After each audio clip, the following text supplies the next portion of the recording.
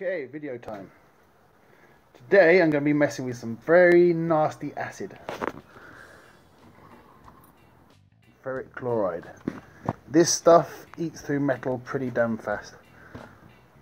So make sure you've got all your safety precautions on. Plastic gloves, eye thingies. Okay.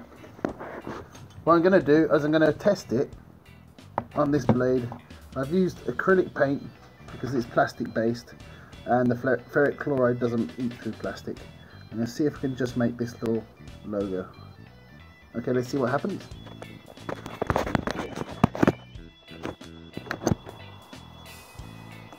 First things first, I'm going to dip my cotton bud in the acid and I'm just going to lightly dab it on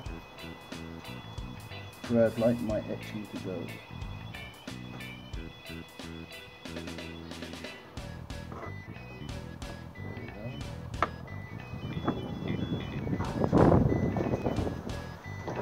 Like that wind. Now this is all experimental. I'm not actually sure what's going to happen. What I'm hoping to happen is there'll be a nice clean etch where I put the acid and the rest of it will be untouched.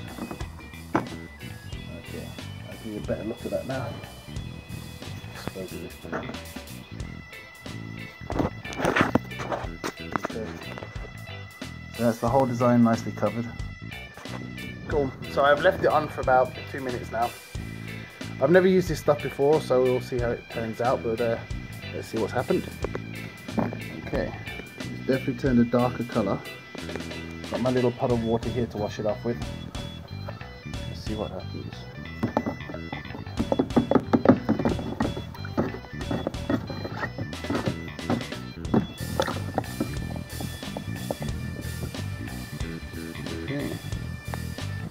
Nothing much looks like it's happened so far, but let's scrub off this paint.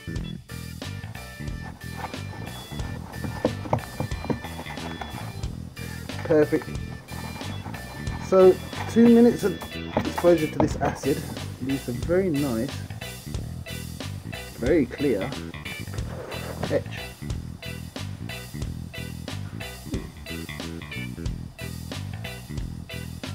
Oh, I'm very pleased with that. For the next one, will be my next work in progress. I spent a lot of time getting up to mirror finish on this, so I wanted to make sure that I don't mess it up. I'll let you know how it goes. Bye guys.